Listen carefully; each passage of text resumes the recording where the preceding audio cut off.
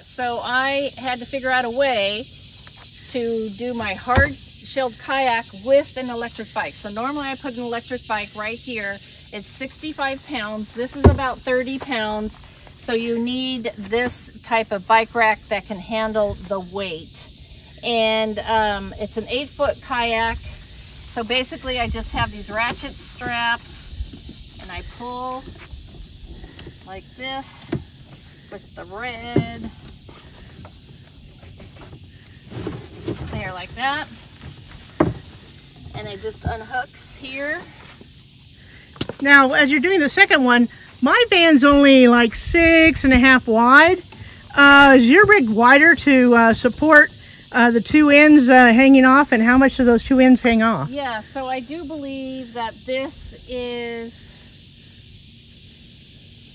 7 feet wide or 7.5. So this only hangs out 6 inches on each side. When you have it level, because it's hanging out more there, but that's because we're getting it off. Yeah. Okay. And the rule is that you can have 8.5 feet kind of hanging off the back horizontally. So I'm within the 8 feet, actually. It will go about 6 inches. So yeah, mine's about 7 feet like yours. Okay. So you just undo the straps. And then I put this wonderful cover on it because it gets really dirty and dusty as we're going down the road. Now, I'm going to take it off, and then you're going to see how nice it sits on this bar here. Okay. Yeah. So, just lift it off like that. Can my little 5-foot stature get that sucker off? I think so. Well, I don't know. So then you just basically... That's why your kayak with friends. You're not supposed to kayak alone anyway, right? It's just like scuba diving.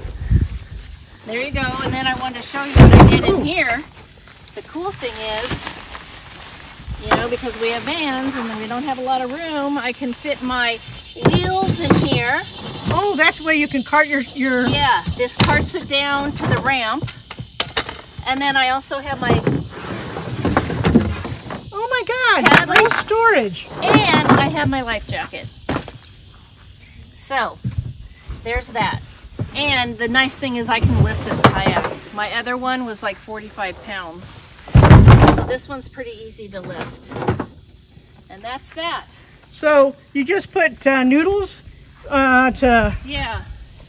So I put a pull noodle here so it sits here. And then the nose sits down here and I ratchet it down. And then we kind of made this thing and it sits right here. And so there's a... Like that.